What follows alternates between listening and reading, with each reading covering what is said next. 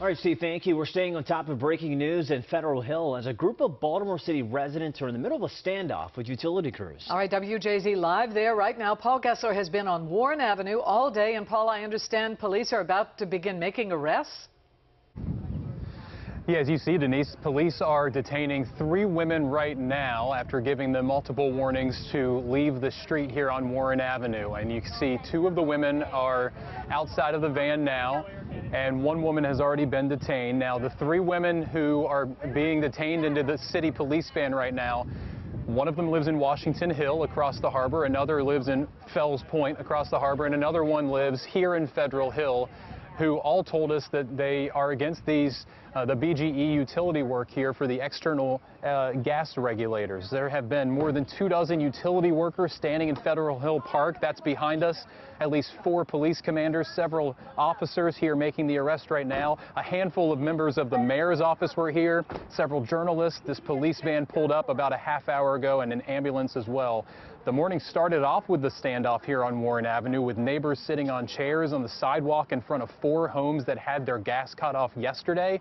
It's all over those gas pressure regulators. Crews have to drill 3-inch holes in the marble and granite, and multiple times today, police commanders have come up to try to mediate this dispute between these residents of the city protesting Baltimore Gas and Electric gas regulator work and the utility workers who wanted to get their work started. And they have not been working all day because of these protests.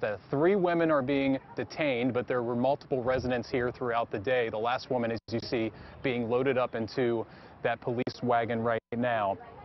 A BGE spokesperson said they won't comment on any pending litigation, but these regulators are approved by the Public Service Commission, part of modernizing its system. Thiru Vignaraja plans on filing a lawsuit with the circuit court. He's speaking with some media right now. In fact, let's take a listen. I'm going to go ahead and step up. Let's hear from Thiru Vignaraja. Embarrassed at the idea that BGE had enough political muscle that it could snap its fingers, get an extended permit, and order a platoon of police officers in a police force that is depleted to come down and arrest 3 women, handcuff them for what exactly? For trying to stop BG&E from turning an old man's gas off.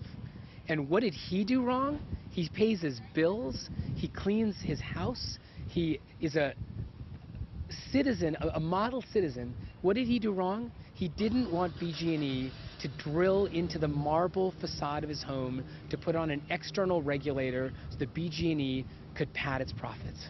And for that, they got arrested. We don't have cops enough for carjackers and killers, but for 3 women that were trying to stand up for their community and protect the historic character of Baltimore, all of Baltimore, BG&E ought to be ashamed of itself, and this ought to be as clear a signal as anyone needs to see about the disproportionate power that this utility company has in this city, the way they abuse it, the way they have politicians on strings. It is I've never seen anything like it. People have called around this city for years asking for open-air drug markets to be cleaned up, for carjackers and killers to be arrested. A platoon all day. There were, what, 20 officers, brass, rank and file, all out here today to make sure that BG&E can do its precious work of turning a paying citizen's gas off because he didn't want them to drill into his house.